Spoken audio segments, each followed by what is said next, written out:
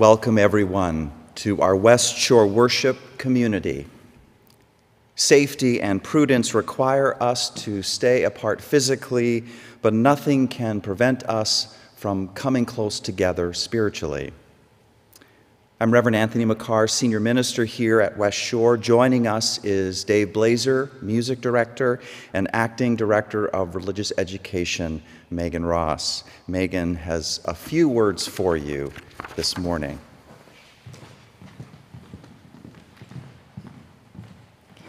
Good morning. I am so glad to be here with you all today on this gorgeous day. I have a few RE updates to share with you. Today at 11:30, we will be having Children's Chapel on Zoom. We'll be reading the story of Wangari Maathai, Wangari's Trees of Peace, and doing an art project afterwards. The link and all the information for the art project was sent out to all RE families via email. If you didn't get that email, please contact me and I'll be happy to share it with you. At 11:30 also today, we have youth group with Kelly Pincus. This coming Thursday, member Jerry Devis has decided to continue his art classes for middle and high school youth. This class, the class this week is going to be pop-up art, so I'll be sending a link out for that and also a list of supplies. And starting next Sunday, we will be having a brand new Pokemon group at 2:30. I'll be sending information out about that, so all you Pokemon players, get your cards ready, and we'll be hanging out next Sunday. Thanks so much.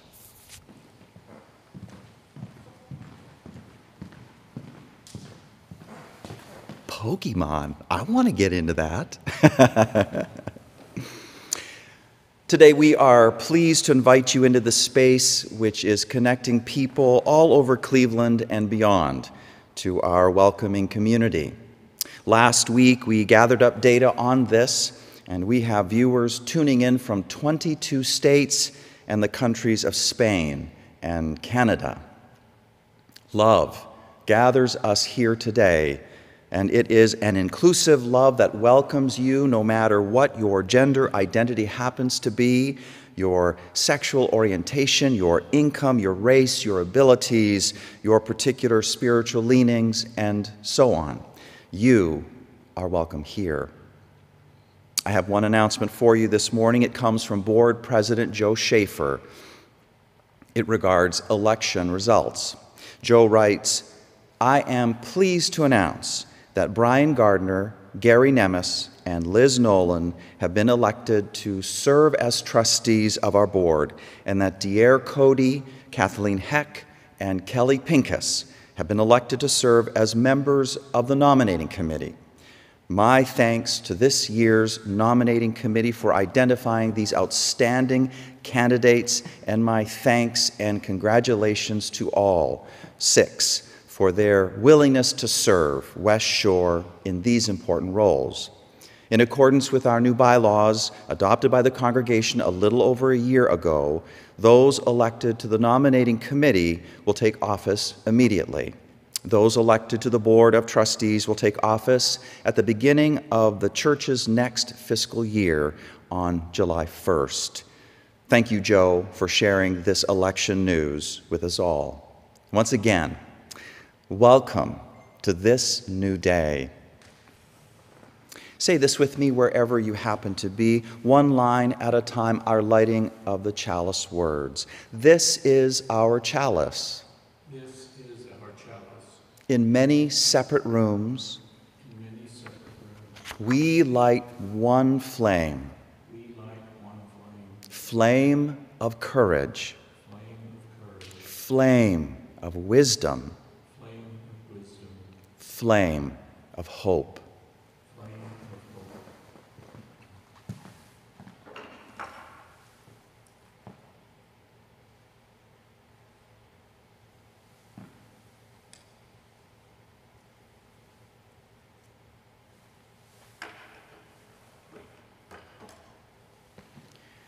Together in spirit, we are one. Now let us greet each other, and we do this in both times of joy and times of sorrow. In our West Shore Weekly e-news, We regularly read about things going on with some folks in the section entitled Among the West Shore Family. And in our greeting time from now on, I wish to lift the names of these folks up. It's the simple pleasure of in the face-to-face greeting time that I am increasingly missing these days, seeing a face, saying a name, giving and receiving a smile and a kind word or two. So we are lifting up names here. We are saying them out loud. Among the West Shore family. Last week, we experienced the beautiful music of guest musician, violinist Mary Beth Ions, courtesy of West Shore member Kathy Kosorek. This is Kathy's attempt to pay it forward because independent musicians have not been covered by the stimulus package. Mary Beth appeared at the service to celebrate Andy's 83rd birthday and the Kosorek's 58th wedding anniversary. Happy birthday, Andy, and happy wedding anniversary, Andy and Kathy. And we're sending continuing healing thoughts and prayers to Steve Smith and his family, several of whom are impacted by COVID-19. We are sending them our love. Let each of us now say the names of people whom we are holding in our personal thoughts and prayers this morning. Perhaps people in our West Shore community, perhaps people beyond. Wherever you happen to be, say into the space of your room these names. You may even type the name into our West Shore Facebook chat if you like, if you want to share those names with folks who are also watching this live stream. I will pause for a moment as we say our names.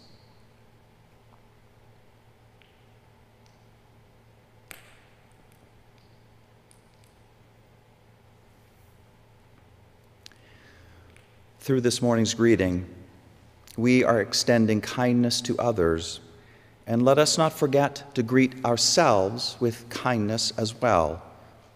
As spiritual teacher Jack Kornfield says, if your compassion does not include yourself, it is incomplete. And so I invite you to consider putting hand to heart, to feel comfort in that simple gesture. Let us greet ourselves with kindness and compassion in this new day. Today, tomorrow, and beyond, let our hands be outstretched in kindness, and let us keep showing up to our lives with an open heart, no matter what. So may it be. And now let us sing our hymn for the day, Blessed Spirit of My Life, number 86.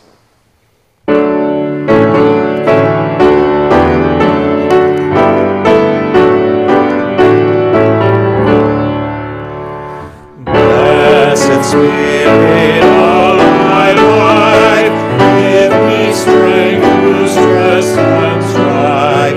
Help me live with dignity, let me know serenity. Fill me with salvation, clear my mind of fear and confusion. When my thoughts flow restlessly, let peace find a home in me. Spirit of great mystery, hear the still small voice in me. Help me live my wordless creed as I comfort those in need. Fill me with compassion, be the source of my intuition. Then when life is done for me, let love be my legacy.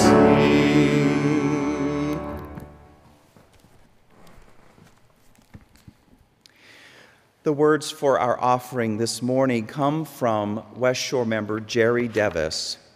He writes, throughout the course of world history, the arts have had an important impact on society during times of war, famine, social upheaval, and distress. Think of the graphic drawings of German expressionist Kathy Kollwitz. As an important 20th century artist, she shared in her work the pain and anguish she experienced with the loss of her son in World War I and the loss of her grandson in World War II.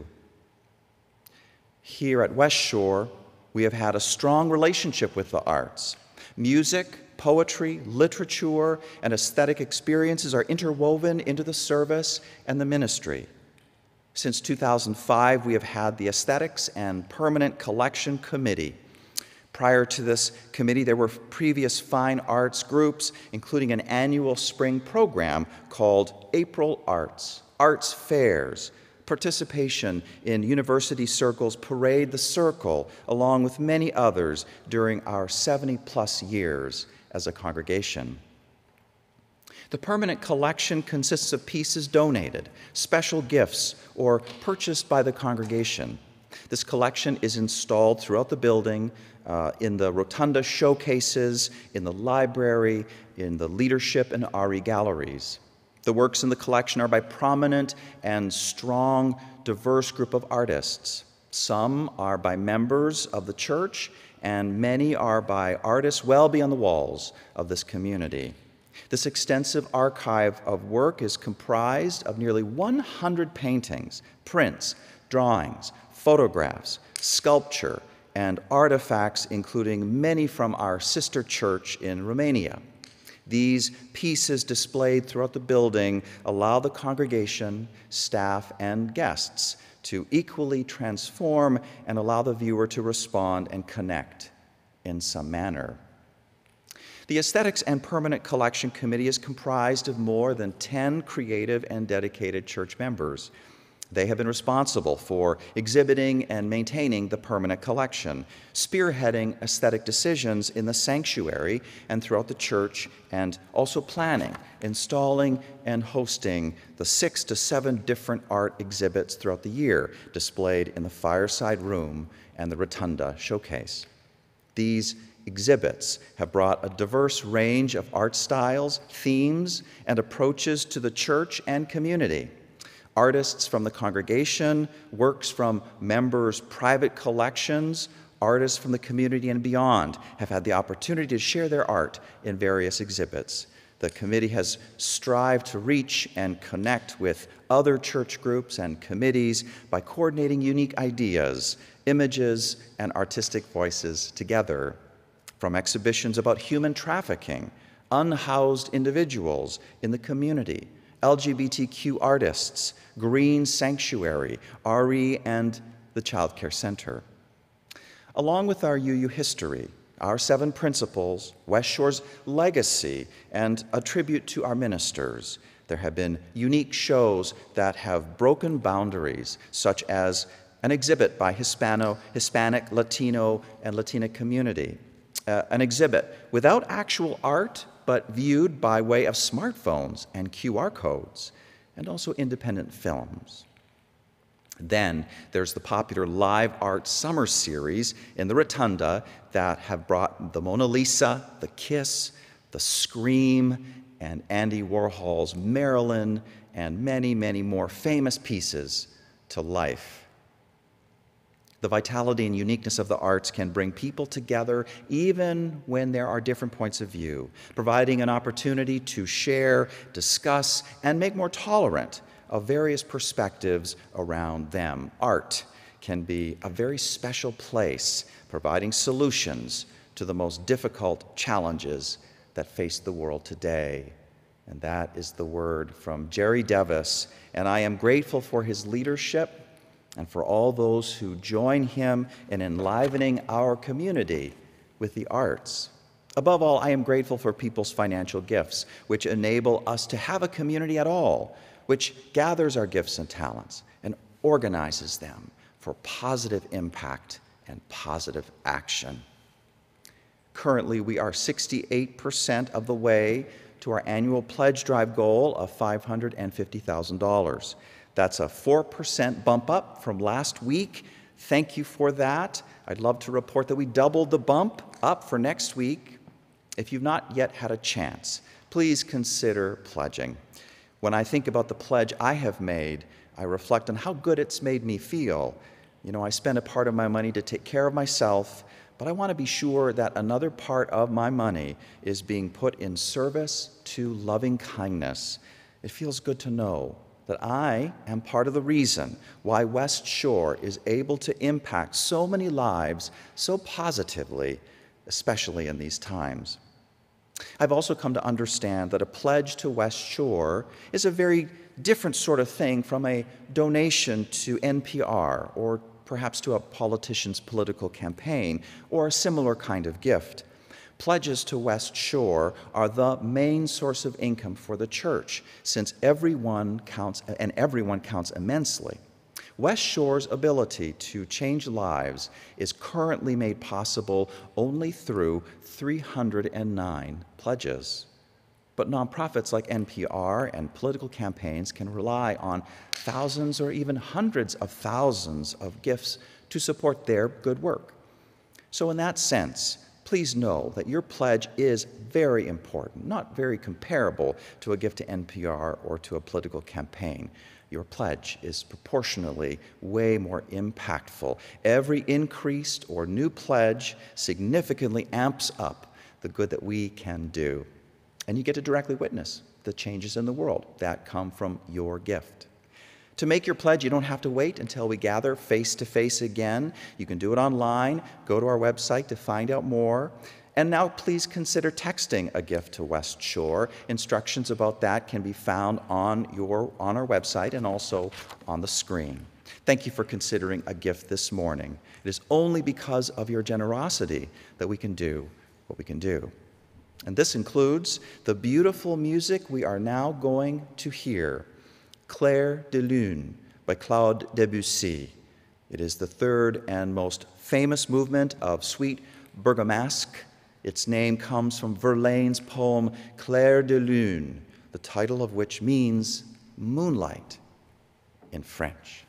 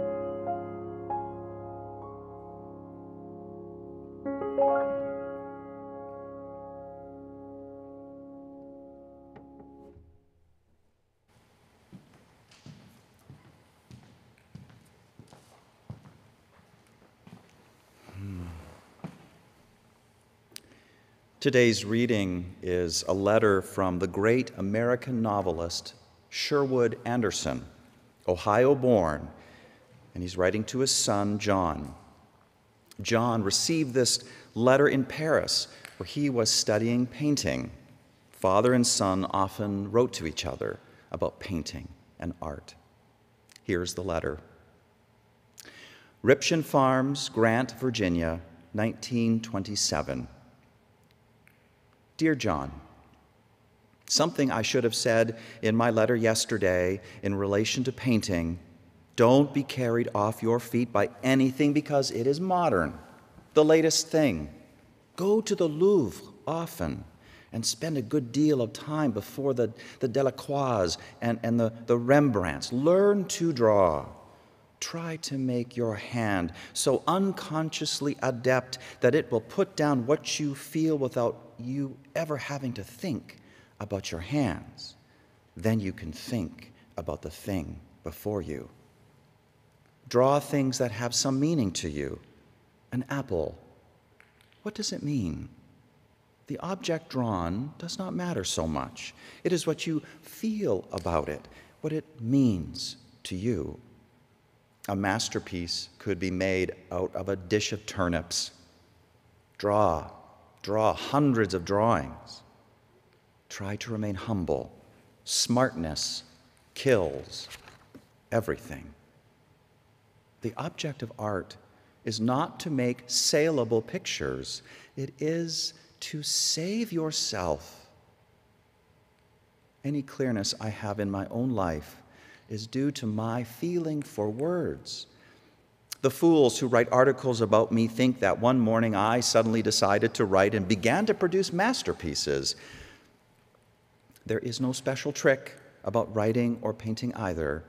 I wrote constantly for 15 years before I produced anything with any solidity to it.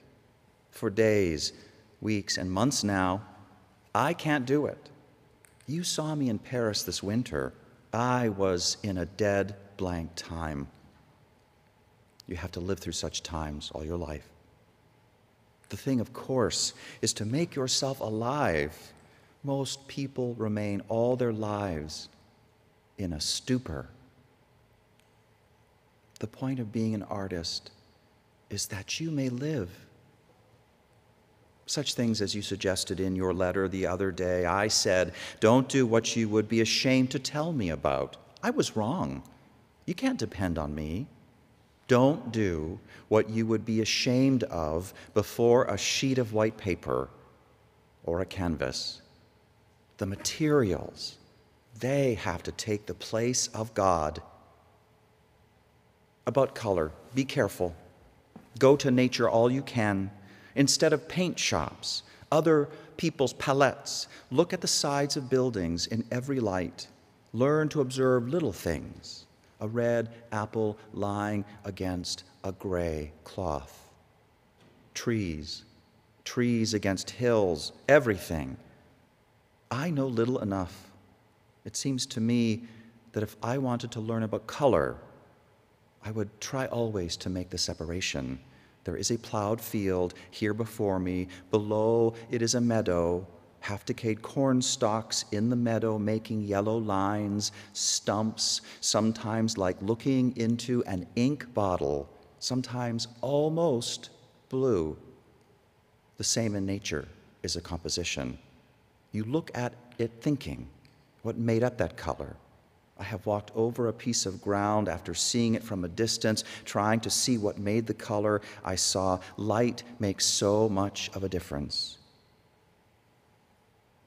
You won't arrive.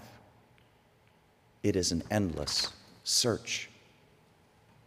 I write as though you were a man. Well, you must know my heart is set on you. It isn't your success I want. There is a possibility of your having a decent attitude toward people and work. That alone may make a man out of you. Love, Dad. And with these words from Sherwood Anderson, let us now move into a time of meditation and prayer. Take a deep breath in, and breathe out fully. Inhale, and exhale. Wherever we happen to be, whatever our circumstances, let the tensions drain away. Let them drain away. Close your eyes if you wish and just follow my voice. Let this moment be a moment of peace and beauty. Let this moment be a moment of aliveness. Let this moment be a moment of wise silence.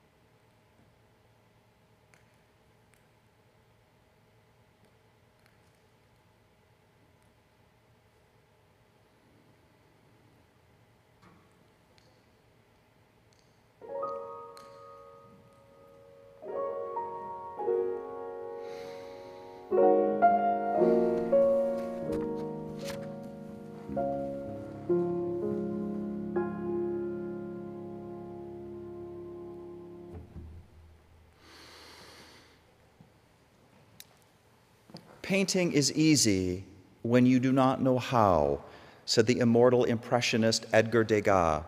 But when you do know how, it is very difficult. Lucky for me that I did not know how, because a spring was breaking out in my heart. These are words from an Antonio Machado poem, and he says, "Oh, water, are you coming to me? Water of a new life that I have never drunk." This was what I was feeling at 23 years of age, feeling a turning point in my life. I was about to graduate from college and start a new career. I was in a serious relationship with someone I eventually married and shared life with for many years. And I was gulping philosophical and psychological and spiritual wisdom like my life depended on it. Among the things I was reading at the time was a book by Stephen Kaplan-Williams on Jungian Sonoy dream work. And so dreams were flooding my world every night. And here's one of them. An elephant is trapped in a glass bottle, and it is my elephant. I need to let him out. I do, and all of a sudden, the elephant transforms into a bar of soap. And I soap up my body with my elephant. And all of a sudden, I feel power coursing through me. I find that I can skate with the best of the Olympians, figure skate with the best of the Olympians out there. I can even do a quadruple Lutz. A spring was breaking out of my heart. Mysterious dreams announcing this fact, water of a new life coming to me.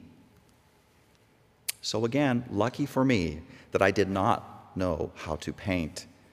I avoided being like the caterpillar who can't walk because he's thinking too hard about the technique involved in moving all his little legs all at once. The priority was giving my emotional overflow form and using paint freely to do so. Other forms of visual art like sculpture or printmaking, photography or film, they all appeared to require machines and other complicated instruments, and again, I had no patience with that. I just wanted to go from heart to brush to canvas, direct flight, no stopovers. And this is perhaps the very first piece I ever did. I just went for it. paint on the canvas, following instinct and intuition. No attempt whatsoever to try to represent anything external to me. Red, white, blue, green, black, allowing whatever was meant to emerge, stopping when the result seemed to take on a life of its own, and you could see form and movement in the colors and shadows. Different people even seeing different things, and that was great. What I saw in this particular piece was something like a water buffalo. And he is in a strange landscape, lumbering away from what seems like water towards the viewer, and his head, unwreathed with horns, is bloody but unbowed. What did it mean? I don't know, but it felt satisfying to paint. There happened to be a university-wide painting contest at the time, and I said, why not? And I submitted the painting. I ended up with second place, so maybe others saw something interesting in that too. Then there was this painting. While creating this one, I was listening to music from the rock band U2, their album entitled Joshua Tree. The volume was cranked up to 11, or it would have been if stereo manufacturers at the time had paid attention to the movie Spinal Tap. The music filled me with so much. Songs like Where the Streets Have No Name, Running to Stand Still, and I Still Haven't Found What I Am Looking For. The music magnified what I was feeling in my heart, and at that time I was a 2-pack-a-day smoker. And so one hand worked that paintbrush while the other, or from the other, a cigarette dangled. But then there was a moment where it felt like something clicked, and I put down that paintbrush and I scooped up a couple of cigarette butts out of the ashtray, and I took these smelly butts and I dabbed them with the paint and I used these butts to spread that paint. And the paint ended up being all mixed up with tobacco leaf and ash. The whole process felt true because it was gritty and messy. This was happening, this whole improvisational experience, which was unexpected and intense, while sounds from U2 washed over me, their cries of I still haven't found what I'm looking for. The year was 1990, and George H.W. Bush had just become president, and the Gulf War had begun. And I remember the angst and the horror of that time, the passionate despair and longing of the U2 album, which spoke to me, to us in that time. And when I was done with the painting, I looked at that image that had surfaced, and I realized that what I was looking at was something inside me. Turbulence, yes, but 3 resilient, live, growing trees swaying gracefully. I had that in me. I don't usually give my paintings titles. I'm grateful for those of you out there who do. But this particular painting, it titled itself, The 3 Graces. And it reassures me. Grace inside me, a green forest inside. No matter what the external world is like with its war, and nowadays with its coronavirus, as a German proverb says, art holds fast when all else is lost. I was personally realizing the truth of this proverb when I was 23, a messy yet transformative turning point in my life. Secret images of my soul disclosed through swirling colors on a page, which I'd introduced by paintbrush or fingers or even cigarette butts. More paint here, less paint there, until it felt intuitively right to stop. And an image had arrived in all its fullness and complexity. An image had come home. It was another form of sleep and dreams, water of a new life coming to me.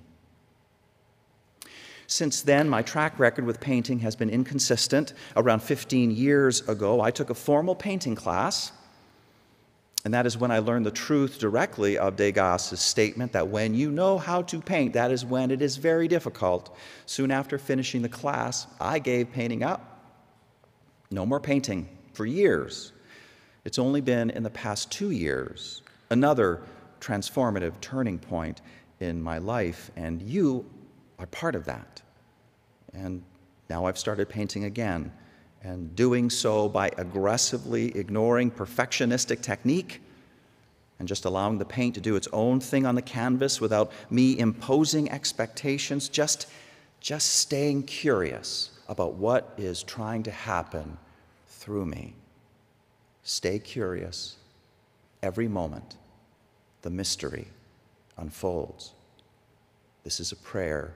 I wrote this prayer. This is a prayer I pray constantly, and this is definitely a prayer I pray when I paint. So when in the course of my general reading, I discovered a letter by writer Sherwood Anderson to his son, an aspiring painter, which he wrote in 1927, it made me happy. I felt a congenial creative spirit in these words which we all heard a moment ago. The object drawn doesn't matter so much. It's what you feel about it, what it means to you. A masterpiece could be made out of a dish of turnips. Draw hundreds of paintings. This is as much true of the visual arts as it is of other forms, music, theater, dance, and other performing arts, or poetry and literature, and whatever else kind of art there is. Try to remain humble. Smartness kills everything. The object of art is to not make saleable pictures. It is to save yourself. If you have read about all the various plagues of history, as I have been reading, there is at the very least one lesson to be learned. Art is immortal, and so is the impulse to create it. It is a way of saying and saving what is best in humanity.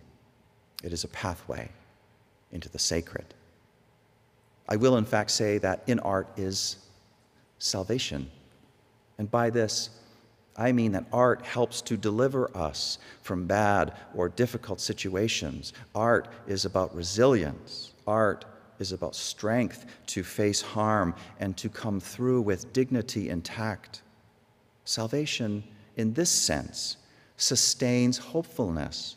Salvation, in this sense, keeps us fluid and flowing, no matter what life brings our way. Each of us has an elephant trapped in a glass bottle. Not just me. Art can release it. Art with all the power that it represents. What art offers, says the great novelist John Updike, is space, a certain breathing room for the spirit. So put away the smartness which kills everything. Let the big voice of ego, which huffs and puffs and dominates everything, soften. And allow the little voices at the margins to finally be heard. Experiment. Play. The artist, said Picasso, is a receptacle for the emotions that come from all over the place, from the sky, from the earth, from a scrap of paper, from a passing shape, from a spider's web. Lao Tzu in the Tao Te Ching says it this way: the Tao is like an empty bowl which, in being used, can never be filled up. Fathomless, it seems to be the origin of things.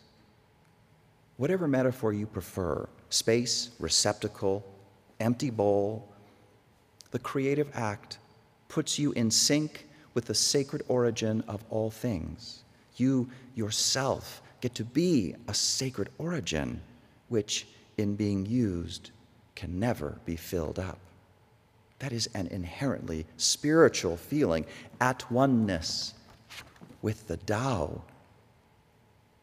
And once you assume that position of humility, that openness, what you begin to discover through the artistic process are the deep roots of yourself, the enduring themes of your being, the objects of your most intense struggle and care, your ultimate concern.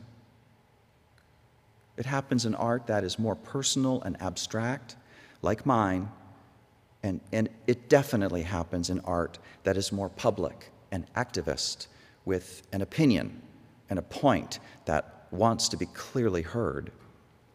Think with me about one powerful example of this: the AIDS quilt. The Names Project AIDS Memorial Quilt is activist art at its finest, meant to remember and celebrate the lives of people who died from another pandemic that has visited our world. It weighs an estimated 54 tons. It is the largest piece of community folk art in the world. Here's how it came about. Go back to the early 1980s, to that awful time when HIV/AIDS, that epidemic, was beginning. And the Reagan administration dismissed the seriousness of it, sort of like what we unfortunately have seen from the current presidential administration. Its initial dismissal of the coronavirus. It's unbelievable. But the Reagan administration's dismissal was even more foul because Reagan folks cracked jokes about AIDS. They joked about AIDS.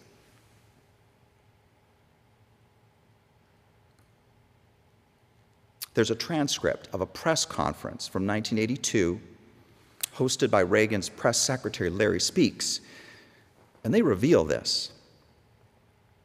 Journalist Lester Kinsolver: does the president have any reaction to the announcement by the Centers of Disease Control in Atlanta that AIDS is now an epidemic in over 600 cases? Larry Speakes: AIDS? I haven't gotten anything on that. Lester Kinsolver: over a third of them have died. It's a pretty serious thing. 1 in every 3 people that get this have died. And I wonder if the president was aware of this. Larry Speakes: I don't have AIDS. Do you have AIDS? And the transcript shows that by this time, the entire press pool is laughing. Everyone's laughing. It's a joke. This is just the tip of the iceberg.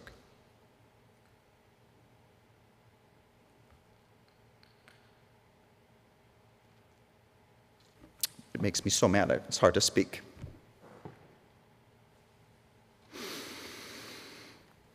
HIV/AIDS deaths would go on to skyrocket around the world, and we know that all too well. So many dimensions to this tragedy. One specifically was how people dying of AIDS-related causes often did not receive funerals due to the social stigma felt by surviving family members, and also due to the outright refusal by many funeral homes and cemeteries to handle the deceased's remains. This is when art stepped in a time when the President of the United States did not care about his people dying, in a time when his staffers were cracking jokes, in a time when HIV and AIDS deaths around the world both skyrocketed but were also stigmatized and went without public memorials and celebrations of life. In that time, art stepped in. Wikipedia helps me to tell this part of the story. The idea for the Names Project Memorial Quilt was conceived on November 27, 1985, by AIDS activist Cleve Jonas during the annual Candlelight March in remembrance of the 1978 assassinations of San Francisco Supervisor Harvey Milk and Mayor George Moscone. For the march, Jones had people write the names of loved ones that were lost to AIDS-related causes on signs, and these signs were taped to the side of the old San Francisco Federal Building. All the signs taped to the building looked like an enormous patchwork quilt to Jonas, and he was inspired. So think again back to those metaphors of the creative act we discussed a moment ago. Opening up a space, being a receptacle, being like an empty bowl. AIDS activist Cleve Jonas looked at the signs taped to the federal building, and a creative idea came, and he held it. He received it. He gave birth to it. It was and is so powerful. Each panel of the quilt is 3 feet by 6 feet, and this is approximately the size of an average grave. In light of the fact that memorial services and grave sites weren't going to happen, the quilt became the way, the single way, for survivors to remember and celebrate their loved ones' lives. It also served as an open rebuke to a government that had failed its people. It served as inspiration for building organizations and networks that would do greater justice to the lives and needs of LGBTQ plus people. It served as a goad to landmark social reforms that were long overdue. It is the German proverb again: art holds fast when all else is lost. Art helps to tell the story like nothing else, and it doesn't let you forget. It makes you remember, and because of that, things happen. And what about the activist art of our day now? What is the story it is telling? Perhaps the story here is how normal America works for some people, but not all. How the coronavirus pandemic has made even more obvious the racial and social inequalities of this country. Our pre-corona existence, writes Brené Brown, was not normal other than we normalized greed and inequity and exhaustion and depletion and extraction and disconnection and confusion, rage, hoarding, hate, lack. We should not long to return, she says. But now take a look at this next piece.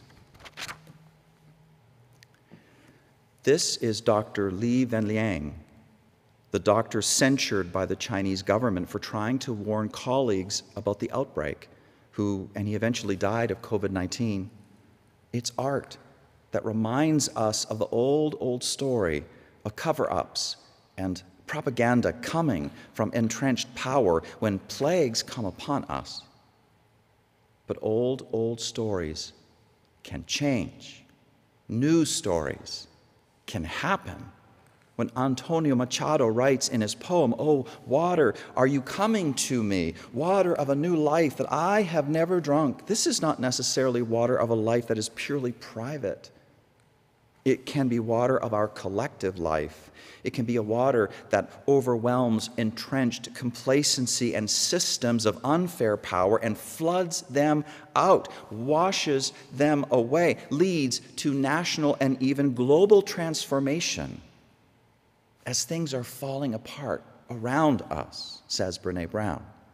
We are being given the opportunity to stitch a new garment, one that fits all of humanity and nature. You and I, we're going to work to help make this happen. I swear to God. We're going to do this together in ways that we are uniquely capable of in the time that we have to share. This is something I am promising you, and I want you to promise it to me. I need to close. And I will do it with one more of my own personal paintings, not activist necessarily, but suggestive. This is one of the last paintings I did at 23 years of age, at that messy and potent turning point in my life, and I have loved it ever since. Like all my paintings, it started with simple curiosity about what would happen if I put a blob of paint there and then spread it. What would feel good to do? Go straight or curve it? What textures? What colors? Just making a space for play, just letting that dream elephant out, just being the empty bowl of the Tao. And what came up was a scene with lilting curves all against a backdrop of translucent blue in the foreground, in a way reminiscent of that other painting of mine we saw earlier, The Three Graces. Here are three figures in white, and they look like they are in graceful motion, swaying, dancing. The spring was breaking out in my heart, and it never, ever wanted me to forget this, that I and that we are stronger and more resilient than we know. This is our soul's truth. Life beats down and crushes the soul, and art reminds you that you have one. Amen. And now let's sing our closing hymn, number 299, Make Channels for the Streams of Love.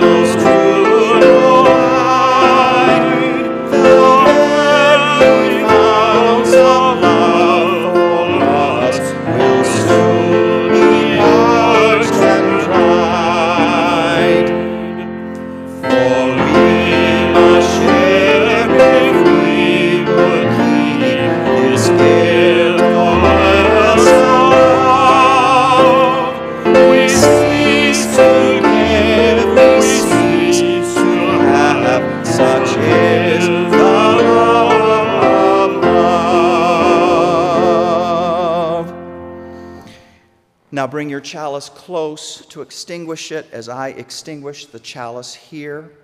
We extinguish our flames, but not the light of truth, the warmth of community, or the fire of commitment.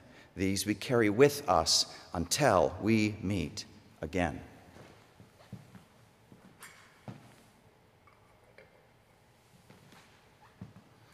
I wish to remind folks about the sermon chats that have restarted. We're going to meet today at 1 o'clock and then again on Thursday at 2 o'clock. So I hope to meet you there on Zoom.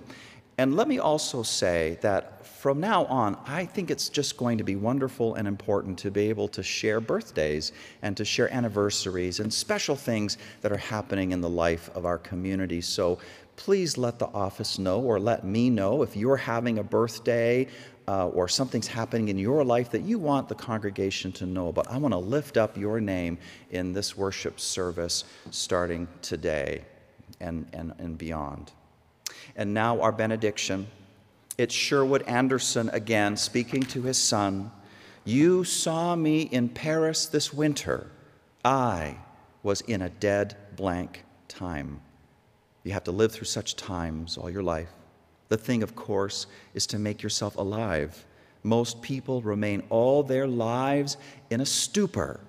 The point of being an artist is that you may live. May you live, West Shore, despite this dead blank time. May you live. May you live. So may it be. See you next week, West Shore. Until then, love and courage and cheer to all.